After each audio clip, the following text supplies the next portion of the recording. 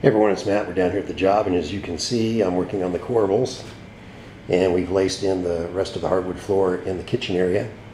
We've just got to set the flooring in the fridge space and in the dishwasher over there, and we're done. And you can see I brought down my weights to put on the floor, because when you lace it in, you have to cut off one of the lips so you can put the new flooring down against the existing floor. It's a little bit of a challenge, but taking it up was hard. Putting it down isn't much easier.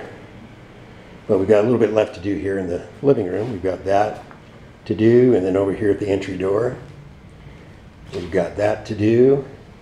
Meanwhile, while I've been working on the hardwood floor, I've been getting the wainscoting put up. I've got a guy coming to help me a little bit tomorrow on it, so he can see what I'm doing and he can go in and install the moldings. This is our custom-made cap.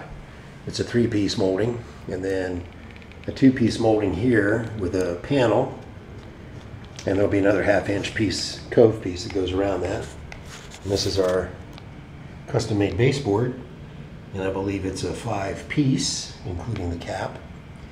Little flutes in it, and this is one of our standard bases that we're going to put in our display. So when you go into a showroom and see our molding display, this will be a standard base that you could order for your home.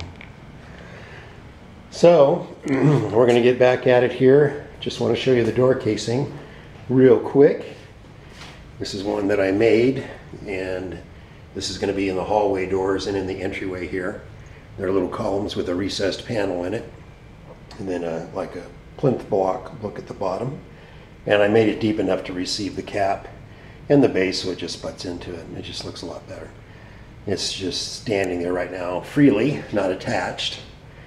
So I'm going to get back to work, and we'll see you guys later.